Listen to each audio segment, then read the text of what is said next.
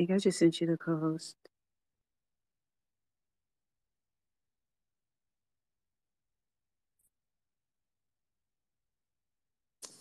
Okay.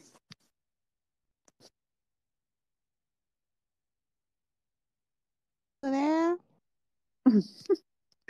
Hey, so on the Jumbotron, I put in the thread of the previous spaces of the reading, and then I'm Period. going to let me find a PDF of what. Mm, mm,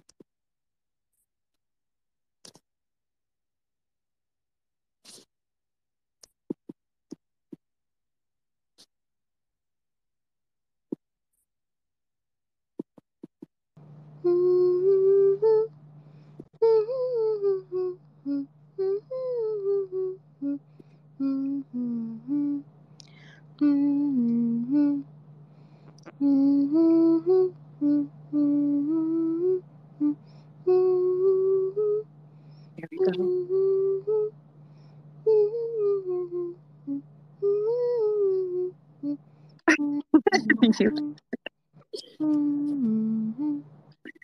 So I'm gonna go ahead and start reading and knocking out. I won't be looking at the screen, so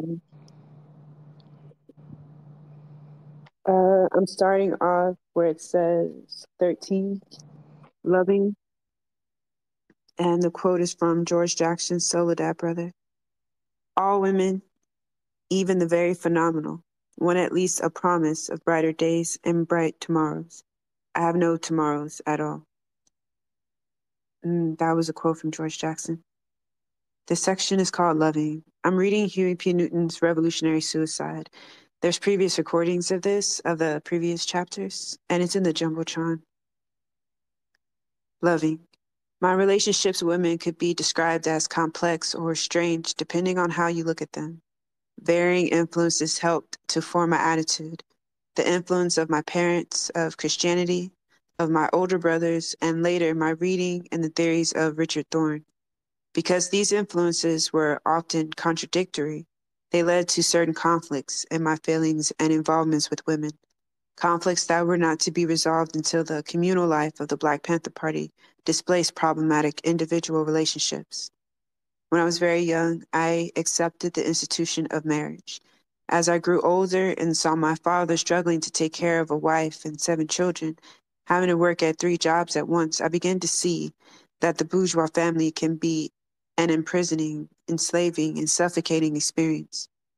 Even though my mother and father loved each other deeply and were happy together, I felt that I could not survive this kind of binding commitment with all its worries and material insecurity. Among the poor, social conditions and economic hardship frequently change marriage into a troubled and fragile relationship. A strong love between husband and wife can survive outside pressures, but that is rare. Marriage usually becomes one more imprisoning experience within the general prison of society. My doubts about marriage were reinforced when I met Richard Thorne. This theory of non possessiveness in the love relationship was appealing to me. The idea that one person possesses the other, as in bourgeois marriage, where she's my woman and he's my man, was unacceptable. It was too restrictive, too binding, and ultimately destructive to the union itself. Often it absorbed all of a man's energies and did not leave him free to develop potential talents, to be creative, or make a contribution in other areas of life. This argument that a family is a burden to a man is developed in Bertrand Russell's critique of marriage and the family. His observations impressed me and strengthened my convictions about the drawbacks of conventional marriage. As a result of thinking and reading, I decided to remain unmarried. This is a decision I do not regret, although it has caused me pain and conflict from time to time and brought unhappiness to me and some of the women whom I have loved. After I moved out of Poor Boys Hall and had my own apartment, I was involved with several beautiful young women who loved me very much. I loved them just as much. For a while, I accepted money and favors from them, but only after I had explained that our relationship probably would not work because I was unprepared to follow the old road. If they wanted to be with me, I told them, they would have to do certain things. I never forced or persuaded them. As a matter of fact, I said that in their place, I would not do it at all. I also explained my principle of non-possessiveness. I believed that if I was free, so were they, free to be involved with other men. I told them they could have any kind of relationship they wanted with someone else, but that we had a special relationship that could not be duplicated with any other person, no matter how many people we might be involved with at the same time. This meant freedom for me because I could have 3 or 4 relationships at the same time without having to keep one secret from the other. I was living alone, and we would all be together at my house at the same time. Richard would bring his friends over too. Together we became almost a cult. We spread our ideas around Oakland City College and Berkeley before group living and communalism became popular. I might even say that this was the sign of the Sexual Freedom League, since Thorne went on from this to start that organization. The girls found our experiments unusual and romantic and thought we were very exciting. The main foundation of our relationship was mutual honesty and the elimination of jealousy. Within a given period, Richard and I would sleep with more than one woman to see if they could deal with this without regressing to their old values, which we, in our wisdom, considered outdated and bourgeois as well as mentally unhealthy. Although much of this involved a new philosophy about the family, another part of it was exploitative. I was serious about our attempt to question matters through practice, but I also felt that we were taking advantage of the women for practical reasons. Women paid my rent, cooked my food, and did other things for me, while any money I came by was mine to keep. Around this time, I was pulling small-time armed robberies with some of my crime partners. We hid in the parking lots of expensive white clubs, and when the people came out, we took their fur wraps, wallets, rings, and watches. I never wanted to do these things on a large scale. What I wanted was leisure time to read and make love. My idea was to be involved with a number of women, and I was. I look back on this time as a kind of God experience when I was free to do anything I wanted. There was conflict, however, because while I was exploiting women, I was also fighting some internal values that would not let me alone. Perhaps these arose from the Christian principles that had been instilled in me from birth, perhaps from traditional mores. Still, more likely, the conflict arose out of my desire not to treat another human being as an object. The fact that I found it necessary to explain to women that they were at a disadvantage in their relationship with me indicated that I needed some kind of defense mechanism against the guilt I felt. Still, women made my freedom possible by sacrificing their traditional ideas of husband and family. When I loved many women, only twice did I feel an impulse to marry. Even then, after serious consideration, I could not go through with it. Every time I felt close to a woman, I knew it was time for the relationship to end. No matter how deeply I felt, I could not share her goals if they led to a compromise with society. For a time, I tried the pimping life, but this caused altogether too much inner turmoil. Whenever I pimped a black sister, my mind would be filled with flashes of the slave experience, the racist dogs raping black women. I began to feel that if my conscience would not allow me to pimp black women, perhaps I should pimp white women, the enemy. But when I turned out a white woman and found there was still a crisis of conscience, I realized that I could never pimp for a living. With black women, the feeling was shame because I was selling my sister's body. With white women, the feeling was not shame, but guilt because I was now in the role of the oppressor. I had a weakness for women. Therefore, I could never be harsh with them. I always identified with them and fell in love. I flirted with pimping for only about 9 months. It was during the period that I met Dolores. She and I were together for 5 years until I went to jail after the Odell Lee case. Slowly, and perceptibly, I fell more deeply in love with her than I ever had before. She had certain qualities that set her apart from all the others. She was special, unique. Dolores was a beautiful Afro-Filipino free spirit child woman who lived with passionate intensity. Life with her was spontaneous, unpredictable, and filled with surprises, for she had the unself-consciousness of an impulsive and mischievous child. Sometimes, if I was reading or observed, she would steal up behind me and jump on my back. She loved fighting games and played aggressively. Often, Melvin and I had to retreat from a barrage of small stones that came flying at us, accompanied by triumphant laughter and taunts. Yet there was a deeper, more complex side to her nature, for she was a creature of great contrast. Dolores had an unusual gift for language and a sensitivity to the nuances and subtleties of words. She composed small poems that to me seemed remarkable. They revealed an awareness of the tenuousness of all human involvements and the sense of despair that hovers constantly at the lover's threshold of consciousness. Here's one she wrote for me. Two of us are multitude. Without you, I am dead. I'd rather not be than to be deceived by the one who keeps me alive. In our relationship, there was an intense contradiction. I could live with her, but not in the context of conventional family life. During our 5 years together, we broke up from time to time, but never for more than 3 months. Some intense need always drove us back to each other. In spite of her childlike qualities, Dolores was mature in many ways. She was a hard worker and willing to support us. She really understood and accepted my problem. I was in conflict, wanting to do the things that were expected of a man in our society, even trying a couple of times without success. I worked on a construction job once and had a canary for a couple of seasons, but I could not deal with work on a permanent basis. Often I considered marrying Dolores, but to do so meant accepting the conditions necessary to marriage in an oppressive situation. For two people are together as a unit rather than in some haphazard way, a certain amount of security must exist. The event of children, they must sacrifice their time to have that security. I was afraid of that. Many of my contemporaries were getting married in the hope of securing a good job and raising a family.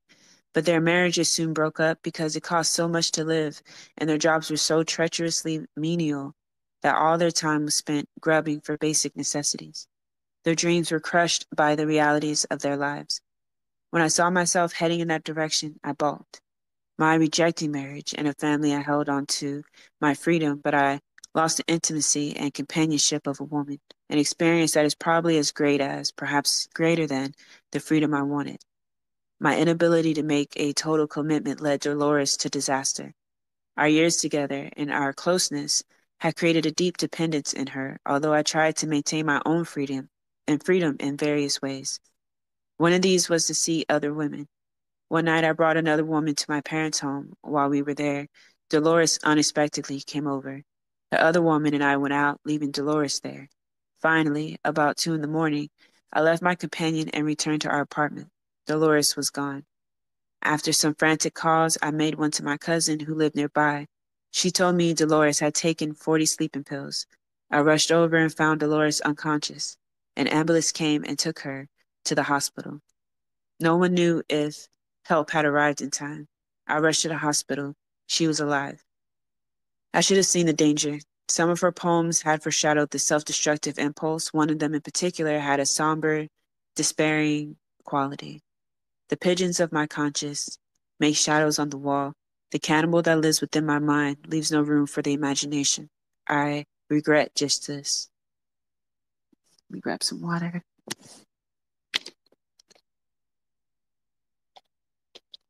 My experience with Dolores reinforced in the end my conviction that the demands two people make upon each other can be crippling and destructive. No matter how much they love each other, the values of our society conspire to add intolerable pressures to a binding relationship. The contradictions inherent in marriage make it all but impossible to survive. These contradictions have been solved by the values of the Black Panther Party and by the party's communal life. The closeness of the group and the shared sense of purpose transform us into a harmonious, functioning body, working for the destruction of those conditions that make people suffer. Our unity has transformed us to the point where we have not compromised with the system. We have the closeness and love of a family, the will to live in spite of cruel conditions. Consciousness is the first step toward control of a situation. We feel free as a group. We know what troubles us and we act.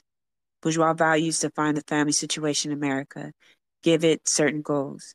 Oppressed and poor people who try to reach these goals fail because of the very conditions that the bourgeoisie has established. This is the dilemma. We need a family because every man and woman deserves the kind of spiritual support and unity a family provides. Black people try to reach the goals set by the dominant culture and fail without knowing why. How do you solve the situation? By staying outside the system, living alone? I found that to be an outsider is to be alienated and unhappy. In the party, we have formed a family, a fighting family that is a vital unit in itself. We have no romantic and fictional notions about getting married and living happily ever after behind a white picket fence. We choose to live together for a common purpose, and together we fight for our existence and our goals. Today we have the closeness, the harmony, and freedom that we sought so long. This is part 3. The quote is, "We believe that Black people will not be free until we are able to determine our destiny." This quote is going to be from George Jackson, Soledad brother. "Locked in jail within a jail, my mind is still free. What if a person was so oriented that the loss of no material thing could cause him mental disorganization? This is the free agent." Again, that was George Jackson. Section's called Freedom. Jail is an odd place to find freedom, but that was the place I first found mine, in the Alameda County Jail in Oakland in 1964. This jail is located on the 10th floor of the Alameda County Courthouse, the huge white building we call Moby Dick. When I was falsely convicted of the assault against Odell Lee, Judge Dearden sent me there to await sentencing. Shortly after I arrived, I was made a trustee, which gave me opportunity to move about freely. Conditions were not good. In fact, the place blew up a few weeks later when the inmates refused to go on eating starches and split pea soup at almost every meal and went on a food strike. I joined them. When we were brought our split pea soup, we hurled it back through the bars all over the walls and refused to lock up in our cells. I was the only trustee who took part in the strike, and because I could move between cell blocks, they charged me with organizing it. True, I had carried a few messages back and forth, but I was not an organizer then. Not that it mattered to the jail administration. Trustees were supposed to go along with the establishment in everything, and since I could not do that, I was slapped with the organizing label and put in the hole, what black prisoners call the soul breaker. I was 22 years old, and I had been in jail before on various beats, mostly burglary and petty larceny. My parents were pretty sick of me in my late teens and the years following, so I had to depend on Sonny Man to come up from Los Angeles or wherever he was to bail me out. Since I had been given to him, he came whenever he could, but sometimes I could not find him. At any rate, I was no stranger to jail by 1964, although I had never been in extreme solitary confinement. Within jail, there are 4 levels of confinement: the main line, segregation, isolation, and solitary, the soul breaker. You can be in jail, but the soul breaker is your last end of the world. In 1964, there were 2 of these deprivation cells at the Alameda County Courthouse. Each was 4.5 feet wide by 6 feet long, by 10 feet high. The floor was dark red rubber tile and the walls were black.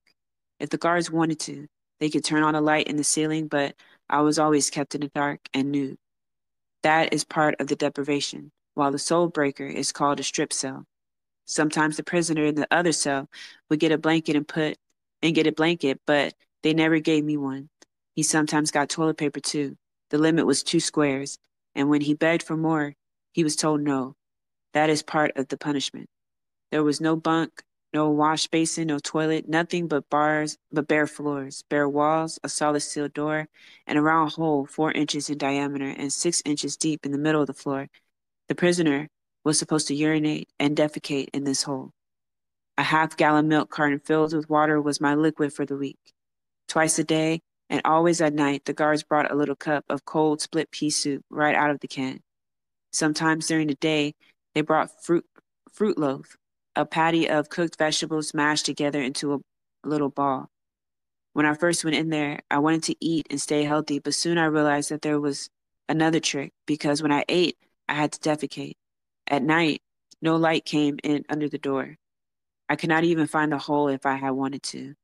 If I was desperate, I had to search with my hand, and when I found it, the hole was always slimy with the filth that had gone in before. I was just like a mole looking for the sun. I hated finding it when I did. After a few days, the hole filled up and overflowed. so that I could not lie down without wallowing in my own waste. Once every week or two, the guards ran a hose into the cell and washed out the urine and defecation. This cleared the air for a while and made it all right to take a deep breath. I had been told I could break before the 15 days were up. Most men did. After 2 or 3 days, they would begin to scream and beg for someone to come and take them out. And the captain would pay a visit and say, We don't want to treat you this way. Just come out now and abide by the rules and don't be so arrogant. We'll treat you fairly. The doors here are large. To tell the truth, after 2 or 3 days, I was in bad shape. Why I did not break, I don't know. Stubbornness, probably. I did not want to beg. Certainly, my resistance was not connected to any kind of ideology or program. That came later. Anyway, I did not scream and beg. I learned the secrets of survival. One secret was the same that Mahatma Gandhi learned: to take little sips of nourishment, just enough to keep up one's strength, but never enough to have to defecate until the 15 days were up. That way, I kept the air somewhat clean and did not have the overflow. I did the same with water, taking little sips every few hours. My body absorbed all of it and did not have to urinate. There was another, more important secret, one that took longer to learn. During the day, a little light showed in the 2-inch crack at the bottom of the steel door. At night, as the sun went down and the lights clicked off one by one, I heard all the cells closing and all the locks. I held my hands up in front of my face and soon I could not see them. For me, that was the testing time, the time when I had to save myself or break. Outside jail, the brain is always being bombarded by external stimuli. These ordinary sights and sounds of life help keep our mental processes in order, rational. In deprivation, you have to somehow replace the stimuli, provide an interior environment for yourself. Ever since I was a little boy, I have been able to overcome stress by calling up pleasant thoughts. So very soon I began to reflect on the most soothing parts of my past. Not to keep out any evil thoughts, but to reinforce myself in some kind of rewarding experience. Here I learned something. This was different. When I had a pleasant memory, what was I to do with it? Should I throw it out and get another, or try to keep it to entertain myself as long as possible? If you're not disciplined, a strange thing happens. The pleasant thought comes, and then another and another, like quick cuts flashing vividly across the movie screen. At first, they are organized. Then they start to pick up speed, pushing in on top of one another, going faster, faster, and faster. The pleasant thoughts are not so pleasant now. They are horrible and grotesque caricatures swirling around in your head. Stop, I heard myself say. Stop, stop, stop. I did not scream. I was able to stop them. Now what do? I started to exercise, especially when I heard the jangle of keys as the guards came in the split pea soup and fruit loaf. I would not scream. I would not apologize even though they came every day, saying they would let me out if I gave in. When they were coming, I would get up and start my calisthenics. And when they went away, I would start the pleasant thoughts again. If I was too tired to stand, I would lie down and find myself on my back. Later, I learned that my position, with my back arched and only my shoulders and tight buttocks touching the floor, was a Zen Buddhist posture. I did not know it then, of course. I just found myself on my back. And when the thoughts started coming again to entertain me, and when the same thing happened with the speed up faster and faster, I would say stop and start again. Pen, Yeah. do you want a break? I'm good. How long have we been reading? Good question. I'm about to tell you right now. 24 minutes. So, do you want a break? No, I'm gonna keep going. I'm feeling it. Okay. I appreciate you though. Appreciate you. Over a span of time, I do not know how long it took, I mastered my thoughts. I could start them and stop them. I could slow them down and speed them up. It was a very conscious exercise. For a while, I feared I would lose control. I could not think. I could not stop thinking. Only later did I learn through practice to go at the speed I wanted. I call them film clips, but they were really thought patterns and the most vivid pictures of my family, girls, good times. Soon I could lie with my back arched for hours on end, and I placed no importance on the passage of time. Control. I learned to control my food, my body, and my mind through a deliberate act of will. After 15 days, the guards pulled me out and sent me back to a regular cell for 24 hours, where I took a shower and saw a medical doctor and a psychiatrist. They were worried that prisoners would become mentally disorganized in such deprivation. Then, because I had not repented, they sent me back to the hold. By then, it held no fears for me. I had won my freedom. Soul breakers exist because the authorities know that such conditions would drive them to the breaking point.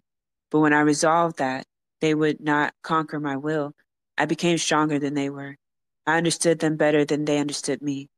No longer dependent on the things of the world, I felt really free for the first time in my life.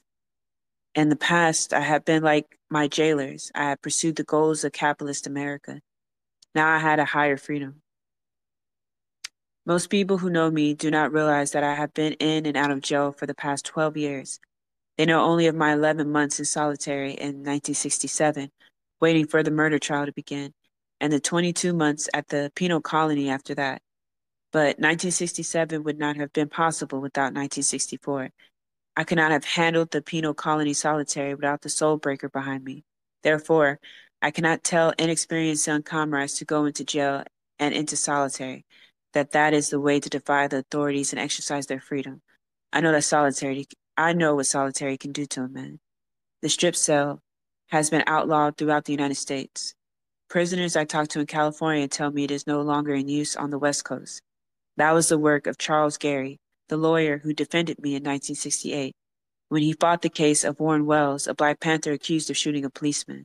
The Superior Court of California said it was an outrage to human decency to put any man through such extreme deprivation. Of course, prisons have their ways, and out there right now, somewhere, prisoners without lawyers are probably lying in their own filth in the soul breaker. I was in, actually, that reminds me of a story, I think it happened to this brother about a year ago, maybe a little less, in Alabama, where the brother, they've discovered his body malnourished and covered with bugs and lice eating his flesh. Sick shit. So yes, even today, especially with prisoners with no advocates, are being just tortured daily. I was in the hole for a month. My sentence, when it came, was for 6 months on the county farm at Santa Rita, about 50 miles south of Oakland. This is an honor camp with no walls, and the inmates are not locked up. There is a double barbed wire fence, but anyone can easily walk off during the daytime. The inmates work at tending livestock, harvesting crops, and doing other farm work, slavery. I was not in the honor camp long. A few days after I arrived, I had a fight with a fat black inmate named Bojack, who served in the mess hall. Bojack was a diligent enforcer of small helpings, and I was a dipper. Whenever Bojack turned away, I would dip for more with my spoon. One day he tried to prevent me from dipping, and I called him for protecting the oppressor's interests and smashed him with the steel tray. When they pulled me off of him, I was hustled next door to Greystone, the maximum security prison at Santa Rita. Here, prisoners are locked up all day inside a stone building. Not only that, I was put in solitary confinement for the remaining months of my sentence. Because of my experience in the hold, I could survive. Still, I did not submit willingly. The food was as bad in Greystone as it had been in Alameda, and I constantly protested about that and the lack of heat in my cell. Half the time we had no heat at all. Wherever you go in prison, there are disturbed inmates. One on my block at Santa Rita screamed night and day as loudly as he could. His vocal cords seemed made of iron. From time to time, the guards came into his cell and threw buckets of cold water on him. Gradually, as the inmate wore down, the scream became a croak, and then a squeak, and then a whisper. Long after he gave out, the sound lingered in my head. The Santa Rita administration finally got disgusted with my continual complaints and protests and sent me back to the jail in Oakland, where I spent the rest of my time in solitary. By then I was used to the cold. Even now, I do not like any heat at all whenever I stay, no matter what the outside temperature. Even so, the way I was treated told me a lot about those who devise such punishment. I know them well. Grab some water real quick.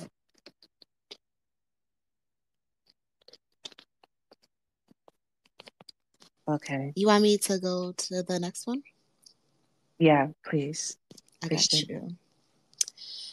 All right. So the first, every chapter has a different quote at the beginning. This one is by Julian Bond, A Time to Speak, A Time to Act. Steele is an heir to the early organizing efforts of young blacks and whites in the rural South.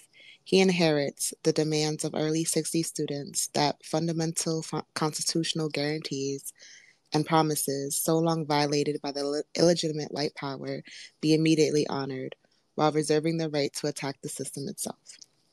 This one is entitled Bobby Steele.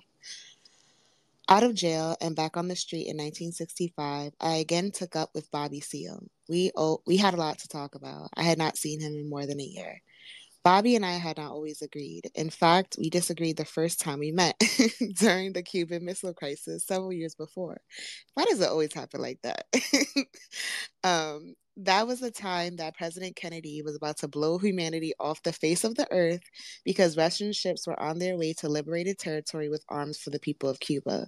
The Progressive Labor Party was holding a really I think that they mean a rally outside of Oakland City College to encourage support for Fidel Castro.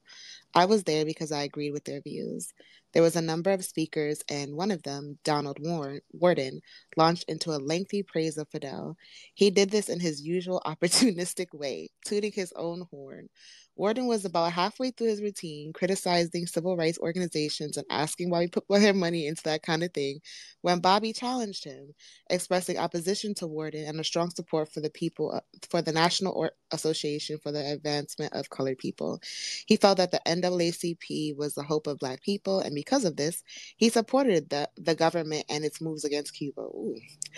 I explained to him afterward that he was wrong to support the government and civil rights organizations.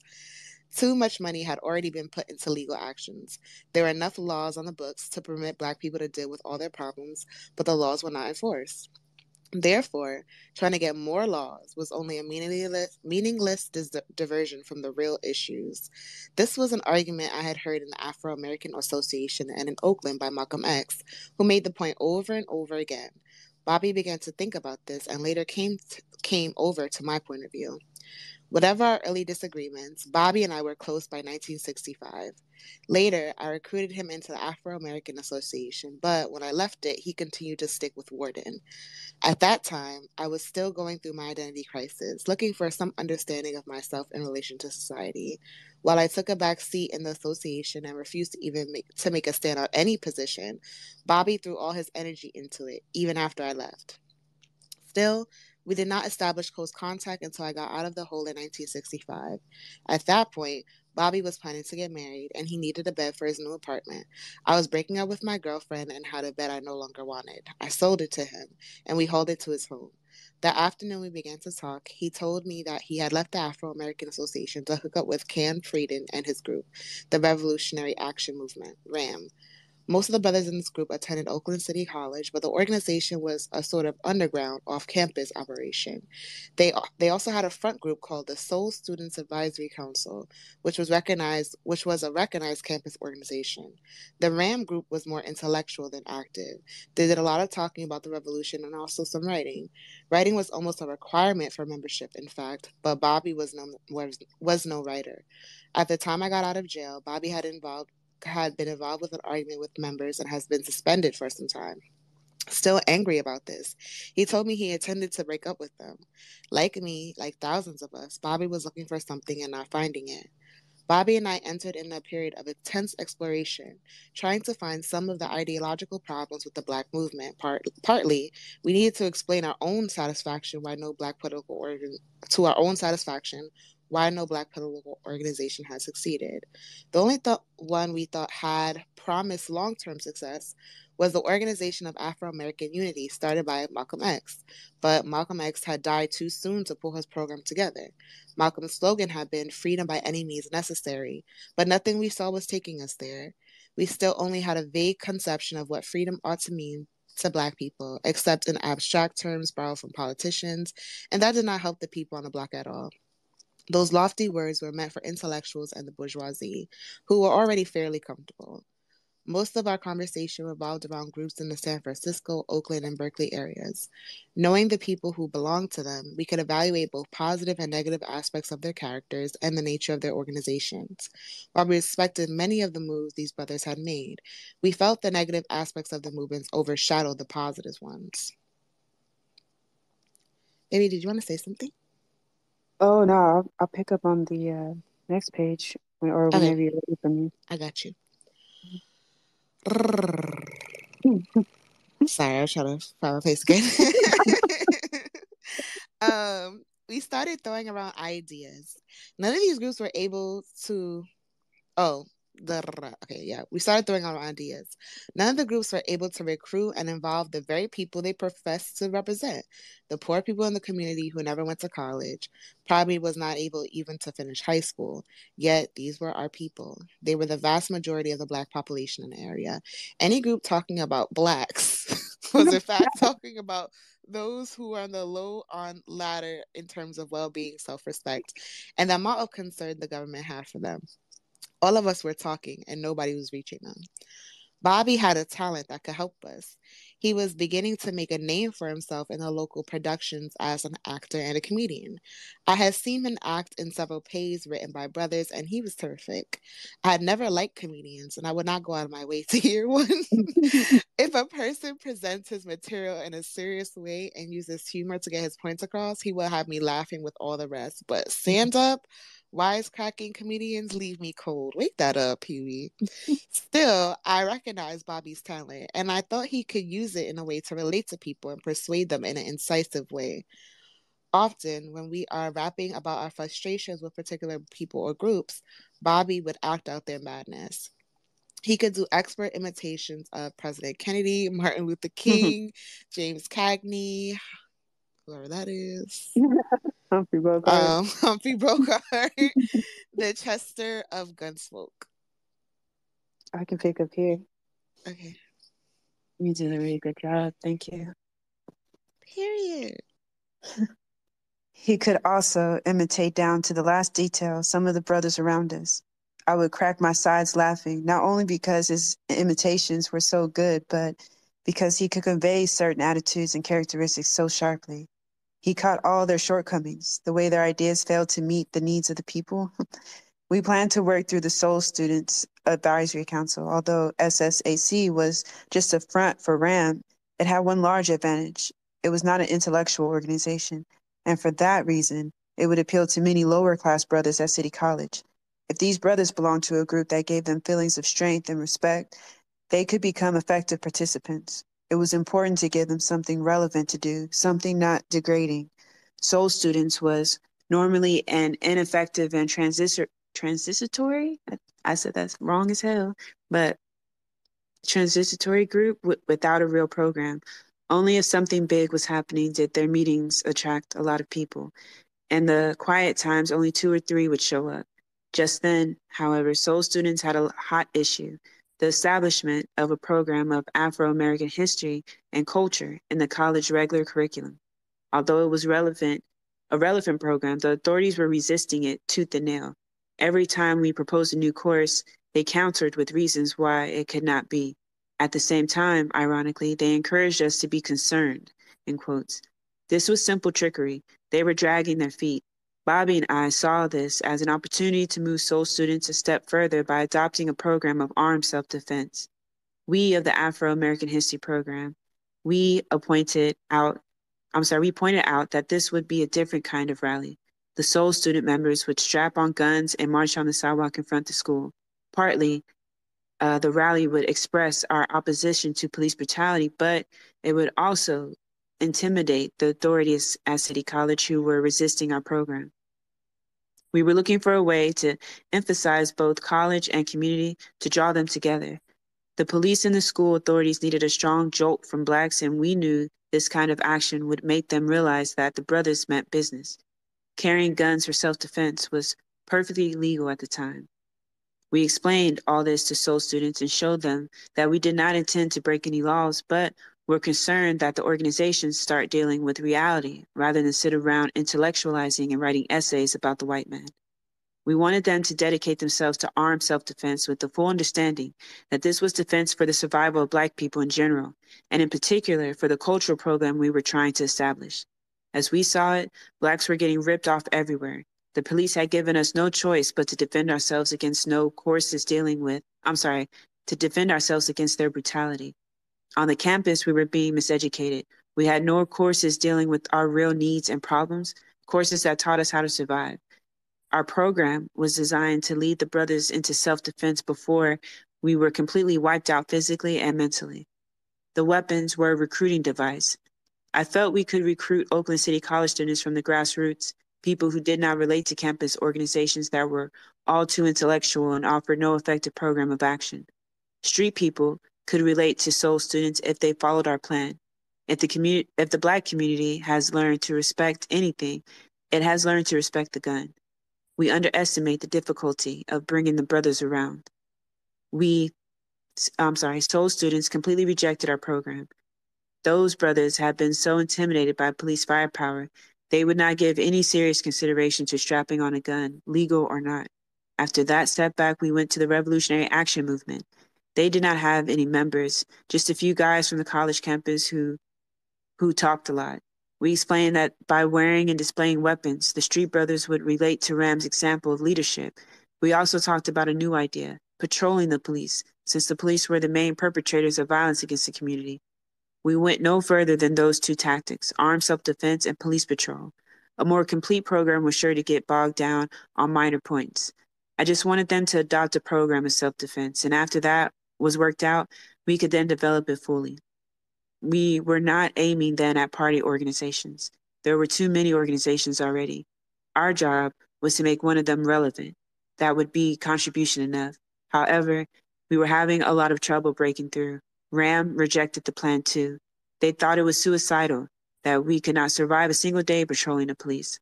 This left us where we have been all along, nowhere. And they were so wrong, child.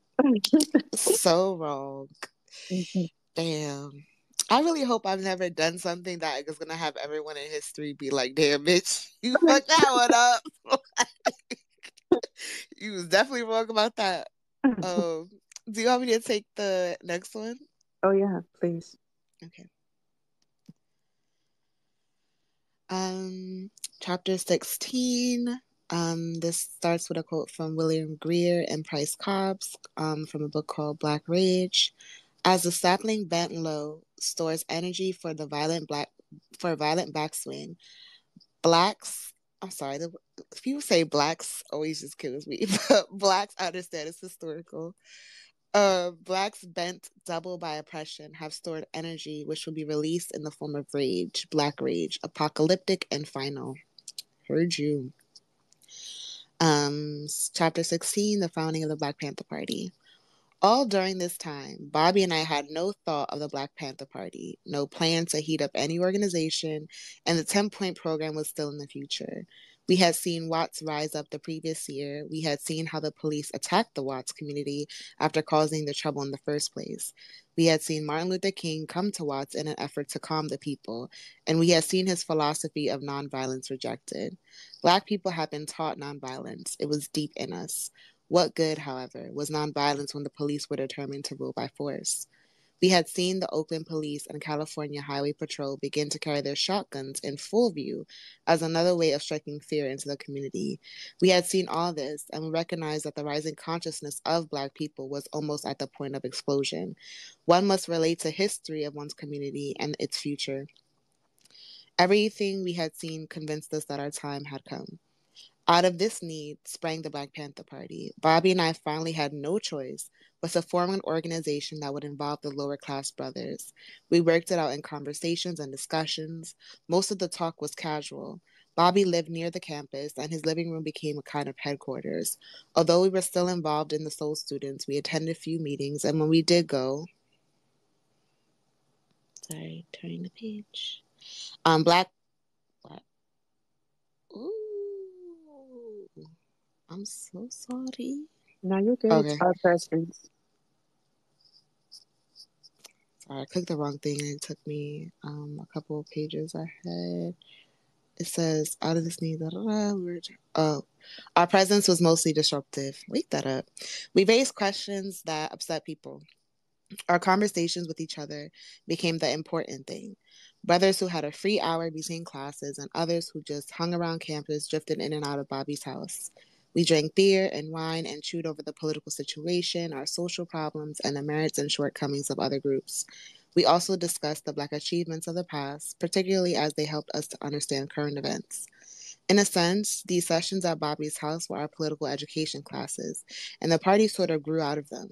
Even after we formally organized, we continued the discussions in our office. By then, we had moved on to include not only problems but possible solutions. We also read. The literature of oppressed people and their struggles for liberation in other countries is very large, and we pored over these books to see how their experiences may help us understand our plight. We read the work of Frantz Fanon, particularly The Wretched of the Earth, and the 4 volumes of Chairman Mao Tse-tung and Che Guevara's guerrilla warfare. Che and Mao were veterans of People's War, and they had worked out successful strategies for liberating their people. We read these men's work because we saw them as kinsmen. The oppressor who had controlled them was controlling us, both directly and indirectly. We believed it was necessary to know how they gained their freedom in order to go about getting ours. However, we did not want to merely import ideas and strategies. We had to transform what we learned into principles and methods acceptable to the brothers on the block. Mao and Fanon and Guevara all saw clearly that the people had been stripped of their birthright and their dignity, not by any philosophy or mere words, but at gunpoint.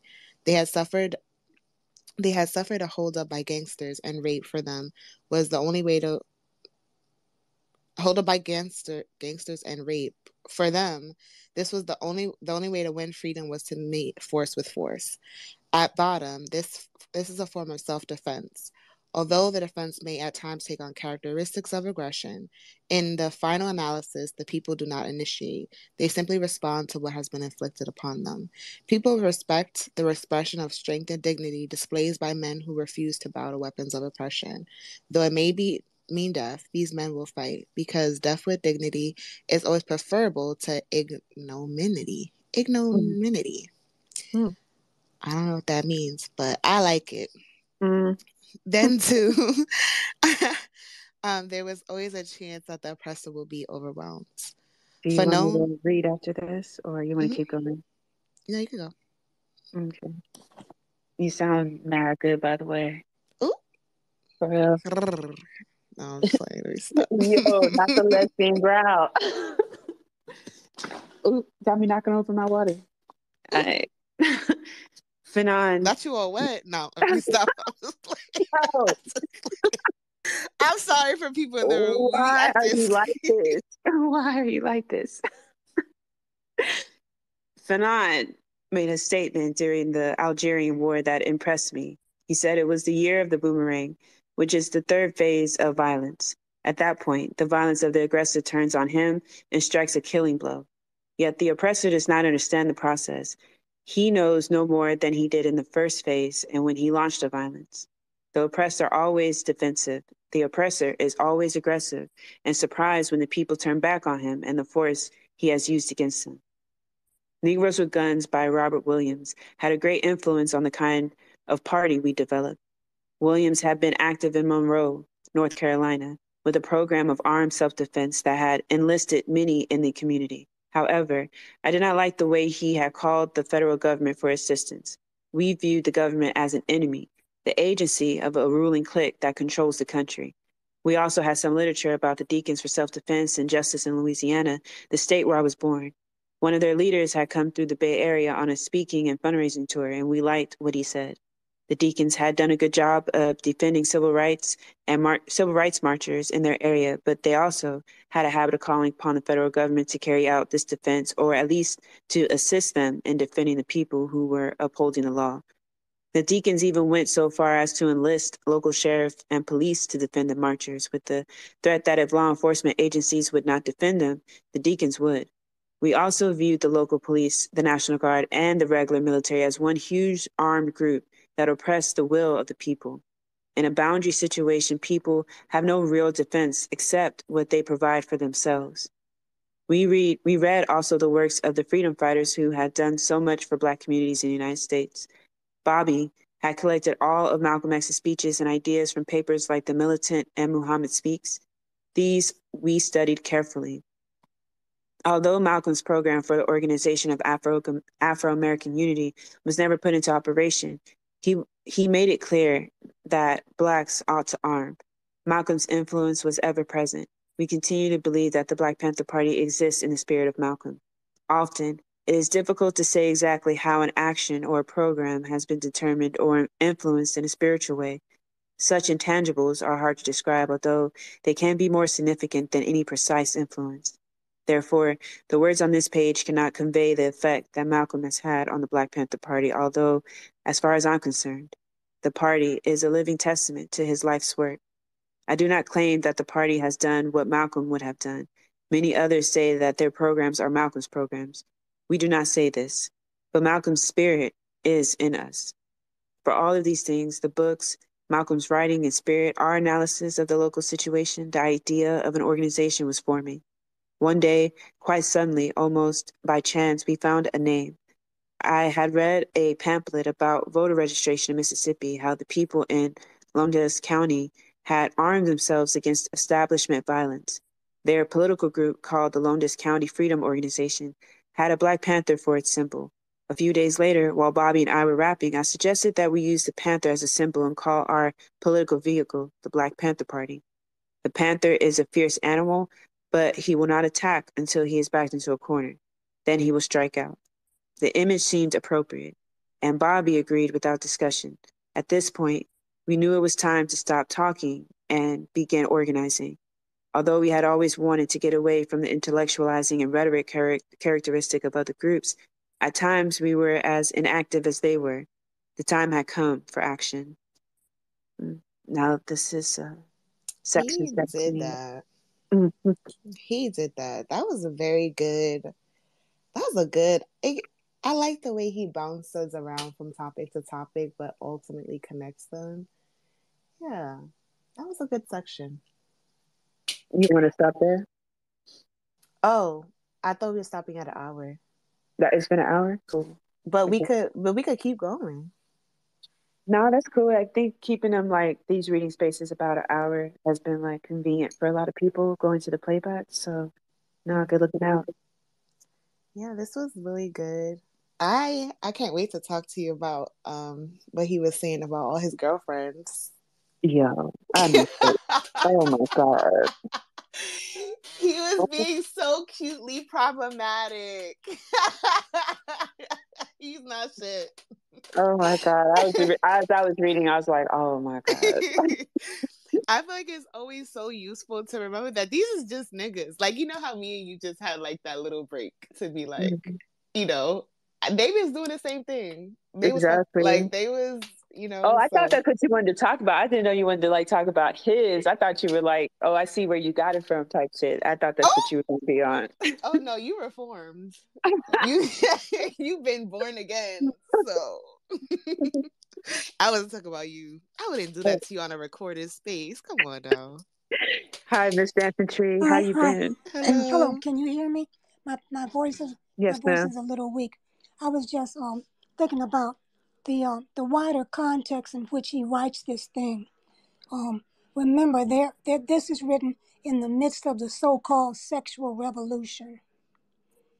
So there's this much wider context of the so-called sexual revolution going on. The birth control pill has been released in 1966. And everything started to change. So it was not that he was single-handedly or solitarily moving into questioning traditional bourgeois marriage. There was a much wider context of that had been going on since the folk song movement of the early 1960s. It began at the end of the folk revival of the early 1960s. That's where you began to see it. Probably 1963, 64, somewhere in there.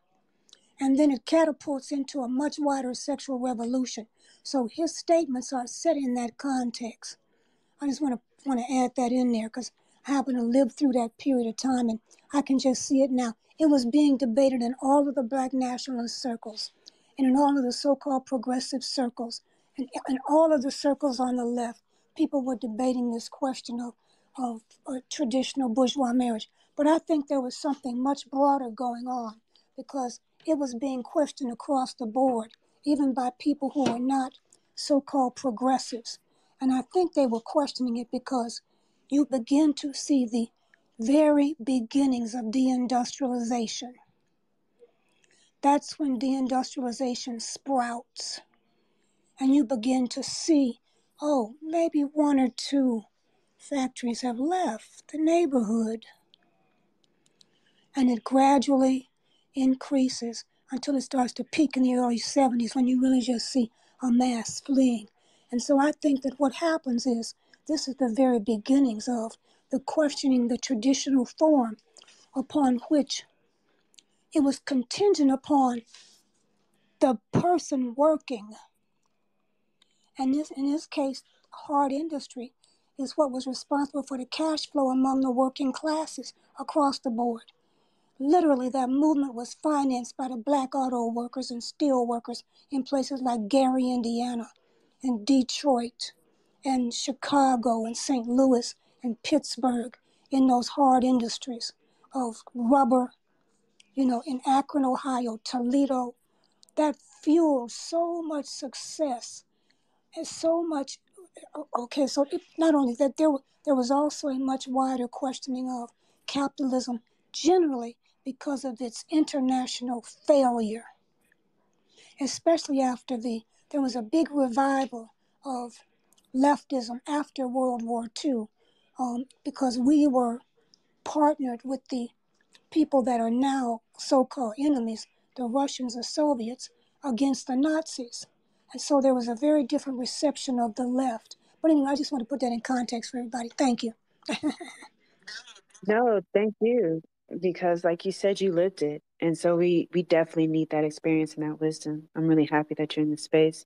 I want to touch on too that the conversation of marriage and like how it works under a white supremacist capitalist system, that's still going on in the left, like how to approach relationships and, if it could be radical under those constraints. Like a lot of us are wrestling with that. So it's really interesting that we read that today and to have more conversations about it, like I guess in spaces would probably be more helpful and especially to analyze things because we tend to want to start like, oh, this is what we need to do. It needs to be a two-parent household and they're trying to break up the family and then that's it. And it's so limiting. And it's like widen it out because actually we're having even worse problems. Like people are questioning like, damn, I can't even afford to feed myself.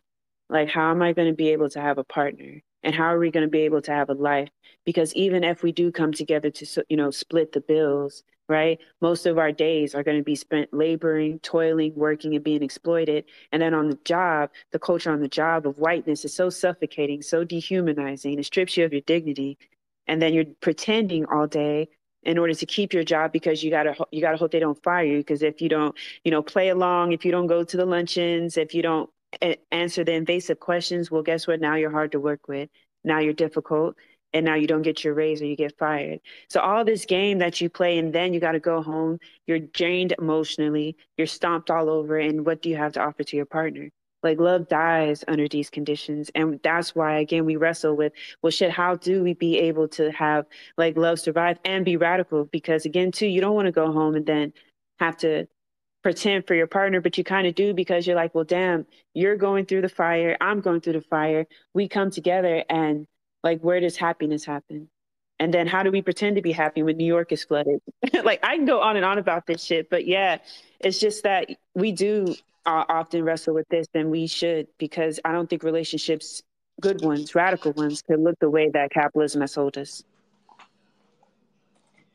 Well, it has had a real influence, that's for sure, on the whole coupling routine. But you wrestle with this thing, and before I was too old to think about getting married, and I thought about getting married, we were wrestling with this same question. And one of the things that we kind of came up with, I think made sense, but didn't discover it soon enough, is two people have to, or three, whatever number, have to, first of all, agree that their union is not based on romantic love. That's not to say romantic love isn't involved, but that they have to reckon that it is not based on that it is based on something much, much broader than an individual's emotional whim called love, this emotional state of the individual. That coupling has to be governed by some real material circumstances, some real needs. And those two people come together to fulfill that need and make that unit, which is a much stronger, a much more successful, has a much longer longevity. Excuse me. There are all kinds of real reasons why living with someone and feeling a commitment to someone extends your life. People who do it are much healthier. They live longer. I mean, that's statistically borne out. So there are some real reasons. And people have to come together as a cooperative unit and use very, very rational conditions, first and foremost. That is the real basis, because after a certain number of years, if you are really in a committed relationship with somebody, and I'm talking about for the long haul, I ain't talking about for 5 years, I ain't talking about for 10 years, I'm talking about this the motherfucker gonna bury you or you gonna bury them from old age. That's what I'm talking about. So this is somebody you're gonna have to pull literal existence with for the next potentially 50 to 60 or more years. How do you support each other? How do you help sustain each other as a unit?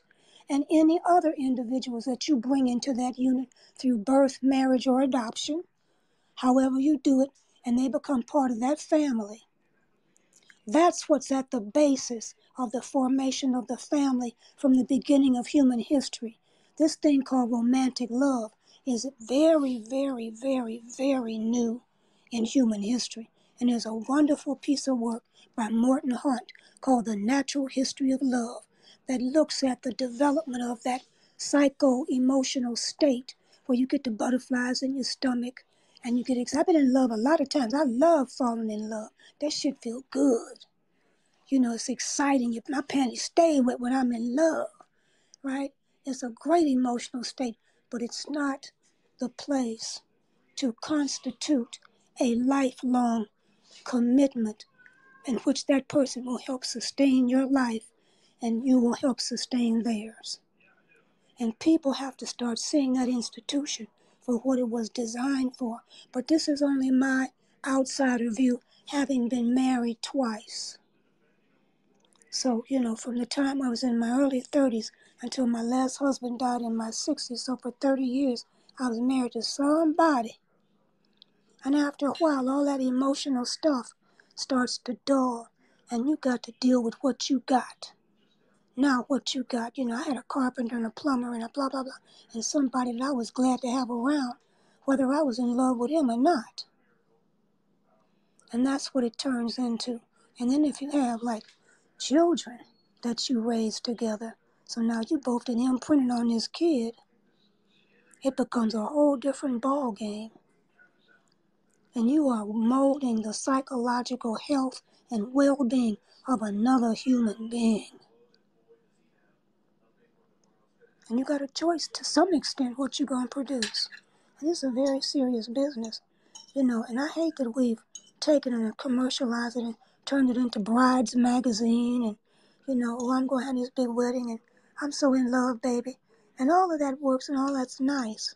And I'm not saying people shouldn't do that. They should do whatever they want to do and whatever feels good. But they should really, in order for that thing to be successful, they've got to face a reality about that partnership that goes above and beyond this emotional state. If you're in for the long haul, and if this is going to be the person that is co-parenting your children. because they're imprinting on them too. So I don't think people take it seriously enough, and because they get caught up in the various models, two adults can determine whatever they want to determine going forward in any kind of relationship they want to build. The thing is that they lack honesty, because we get all clouded with love and commitment and you don't do me wrong, baby, and all of that stuff that goes with it. When at the bottom of this thing is real survival. You come home and somebody done already cooked and that shit smell good in the kitchen. You're so happy you got somebody there, right? You wake up and wow, somebody done took out the trash all over the house. Yeah. God damn, I'm glad somebody else is up in here with me. Yeah. It comes down to that. It comes down to protection. And this is the person that will probably end up making your funeral right. If y'all go that far. So, when it says, when the notes contemporary marriage vows, it says, it is not to be entered into lightly. Nobody take that seriously till they get into it. Then they say, oh, I see, said the blind man. Because you do get treated differently, once you become a couple. Does it ever? Anyway, thanks. No, thank you. Thank you. No, I mean, you bring up a good point about like approaching unions with like attention, which means having some real ass conversations. Like, what is the politic of a person? Like, what is their politics on children in a society and how they're treated? That would be important. Like, you brought up co-parenting. Like, if we don't challenge these things, but if we just join together and just try to like, assimilate into the system and think that everything's okay, we just have to work hard and then shit will work out. What kind of union is that? And is it even fulfilling? And is it transformative? I think that you like answered and touched on a question I've been wrestling with on what is radical love and what does it look like? Like in all things in my life, I want to connect with someone who is on that type of time too, a challenging, not just the status quo, but all the things that we've been indoctrinated with and want to dismantle that and have something different than what we've been sold and deeper. So no, I think you touched on all of it, Miss Dancing Tree. Appreciate you. Yeah, I really like how he uses the word concession, because it is a concession to the state. It's a trusting in the state that the state will be the arbiter of your marriage or your love life or your personal life. So if you want to live your life as a fugitive, the way he, like a revolutionary, has to, going to the state for like that personal thing doesn't really make a lot of sense, unless it's part of that larger vision that we were talking about. And I think it's powerful to reckon with, because there are some things that you do for a means to an end, which is like why I feel like a lot of people that I know got married. I've never been married, but I know people who got married for like healthcare reasons, for immigration reasons. Usually it's some type of like, what I'm saying, like some type of like material need that needs to be met, which really like kind of brings us back to like what Bell Hooks was saying, is like what is love under capitalism when everything is transactional, including the very institution of marriage. Yeah, now I'm just thinking and talking. Go ahead, Pen. No, I'm glad you brought up the part about concession to the state, because even on a way where, oh, you said something that triggered me. Oh, you said conceding to the state, like making them like the arbiter of like marriage and union, and then what that looks like. Well, my mind automatically went to what it looked like culturally, because in order to sustain that, there has to be like a hierarchy. Well, they tell us, right? There has to be a hierarchy, and that depends on your gender, and then what ends up happening is someone has to submit, meaning someone has to be without, and someone has to be looked down upon and beneath, and their work devalued. And then all of that creates such a toxic environment when we just follow that. That why would we blindly choose to just follow that, image or that structure that they're selling us? That doesn't work. You had what in the 50s when those housewives would try to, live the suburbia lifestyle of a Stepford wife, and they were addicted to pills called mommy little helpers, and that was the norm. or like how they had ice cream trucks running around the neighborhood giving lobotomies to housewives and shit because it was not conducive to a healthy mental state. Like it was sick. It was soul crushing.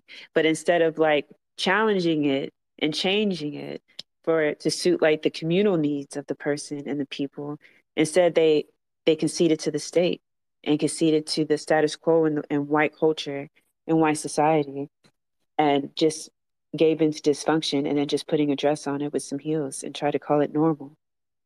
Yeah, I don't want that at all. So yeah. Can I say something about life in the 50s? Because I can remember clearly back to 1951. And that was definitely the stereotype and the model that's given and that came across. But that was not the dominant model in America, in any community, not even among white folks. That was some fantasy out of Hollywood. Just as suburbia began in after World War II, right around the time the so-called Korean conflict got started, you started to get the real development of so-called suburbia. And there was a stereotype that developed, and there was to some extent a type of suburban housewife. But they were usually the new up-and-comers they were probably the first generation to be fully assimilated as white people. I'm talking about that first generation of Jews that become white in America after World War II, that first generation of Italians, and that have absolutely lost the culture of the old world, don't speak the language, and just are sort of ethnic identified when they say so, and really in no other way. They were assimilated, pretty well assimilated. And around the same time, remember, this great migration is going on, and black folks are moving in the industry, and they're moving into these neighborhoods that in almost every location borderline a white ethnic neighborhood of aspiring people to move into the suburbs. And so as soon as they could move into a suburban community right outside of where the traditional working class was occupying, they did so. But that was largely a stereotype. There was some of that. But I don't know any of the kids that I grew up with whose daddies, well, first of all, everybody had a daddy in the house. I only know two people that didn't have a daddy, and their daddies was killed in the Korean War. So other than that, everybody had a daddy, and everybody's daddy had a job of some kind. So I don't know anybody's daddy who didn't come home and was liable to cook after he spent the day on the construction site. I know my daddy did, especially if there was beef stew to be made. He's the one that always made it. And there were other dishes that only he cooked. And he would come home and from the construction site, having worked all day, my mama not having worked at all because I was a small child, about 5, 6 years old, and she was staying home with me and cook. So to some extent, that male dominance is something that was among that aspiring middle class of first generation immigrants. The Archie Bunker stereotype that really existed. And those were the people that gave us that first big hump of suburbanites. But that whole stereotype is just what it was. Now, the problem was not so much that women were physically or psychologically submissive to any dude or even in their own homes. There were laws that forbid women from doing certain things. For example, if you were a woman and you had a bank account and only your signature was on it, your husband could come and take the money out of your bank account. In many instances, especially if you were in a small town, if the man had a bank account and without the woman's name on, she could also do the same thing, especially if the couple was known in the bank. But a man could legally take his woman's money if they were legally married. He could take, and in many cases, if they were common law married, he could take her money out of the bank. In Massachusetts, I know you could do it.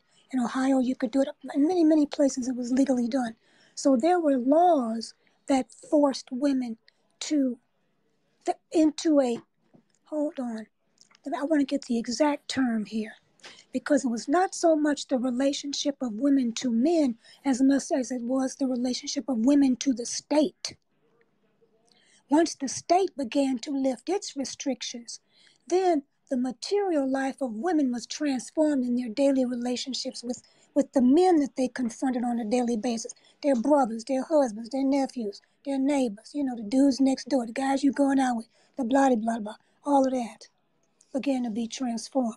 So it was more of a woman's relationship with the state that was oppressive than some guy trying to make you walk 3 paces behind him, or you want me to be the boss and who wear the pants in the family. That was, I can't ever remember that being a conversation. So I have a Yeah. question. So if a state makes it a law in which a man can take your money, wouldn't the men then have to take your money for that to be a problem? Say that again. So there. So what I'm saying is, it is both.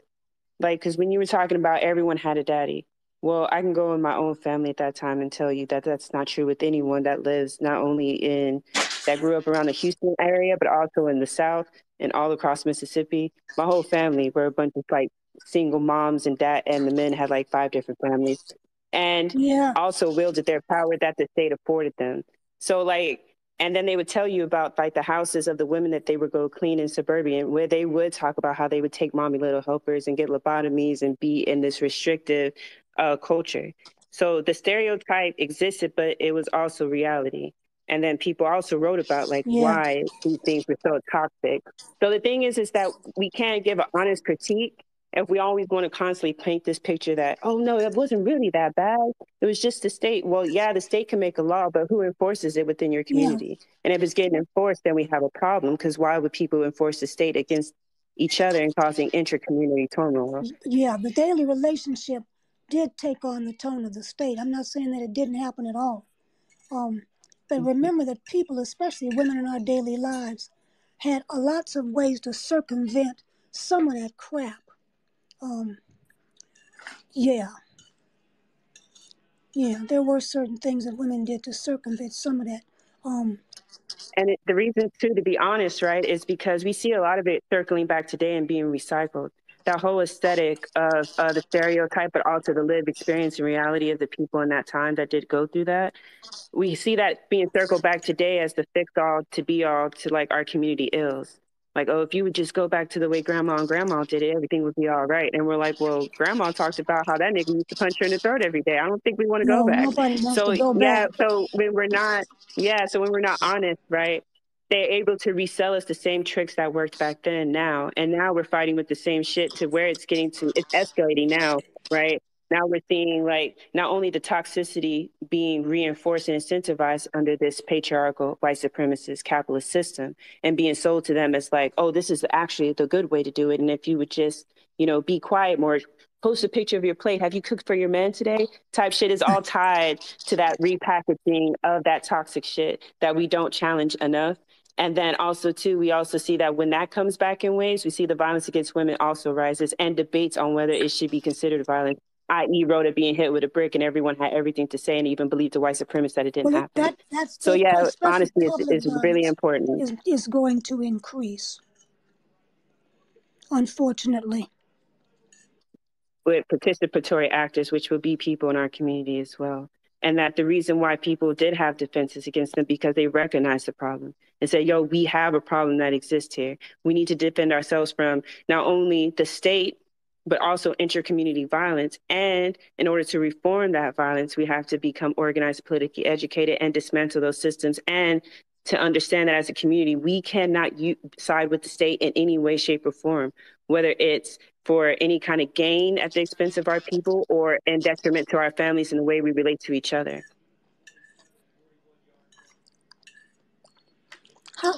And unfortunately, people are not choosing to do that. Tell me how this is being recycled today among younger people. How is it being framed? So it's being framed this whole I remember I brought up about the whole plate deal. Like, have you cooked for your man today? Well, if you just read that on his face, you're gonna be like, well, what's wrong with that? But it's tied to this whole weird aesthetic that they're trying to shop like on YouTube and all that of the submissive woman who doesn't think about politics, who doesn't get engaged with politics, who doesn't think critically about her life and her positions. Her wants mean nothing. She shouldn't ask for orgasm because only fast women want that. You just have babies, all the babies. Do not use birth control because that's against God's will. Let everything happen. And that's how it's being regurgitated now. And they're called aesthetics, literally whole campaigns marketed and pushed upon different social media platforms. And people are eating it up because people are isolated, alienated, and lonely, and wondering, well, why can't I connect with people? Why don't I have community? And what happens is when they go on YouTube and see this aesthetic pushed upon them or TikTok, they think, oh,